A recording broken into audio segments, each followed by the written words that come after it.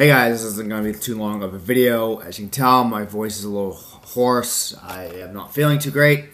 So let's go ahead and dive right into this real quick so I can get this over as fast as possible. So the Cats, after coming home from a very successful road trip, going 4-2 on the 6-game road trip, best in franchise history, they come in absolutely flat in the first home game of the homestand.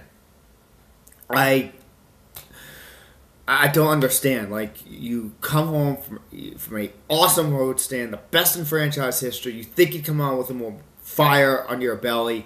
You're playing West Coast teams for the first half of this homestand, and nothing. You give up a goal on the first shot of the game, and you get 5-on-3. You only score on the 5-on-4 part. It's just the power play.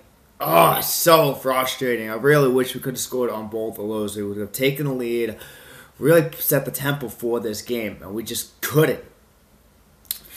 And the Avs end up winning it late in the third, and we just could not put it away. The thing I want to talk about, and that just absolutely disgusted me, and I am so disappointed in you Florida Panther fans down in Florida. We were under 10,000 for attendance last night. Oh, and people are going to say, well, it was just the Avs, and it was a Thursday night, and blah, blah, blah, blah, blah. I don't want to hear that, okay? Again, I'm going to repeat this for the third time I've said this. We had a franchise record 4-2 road trip on games we played with 6 games or more. Our most successful road trip to date in franchise history. You should be proud of this team.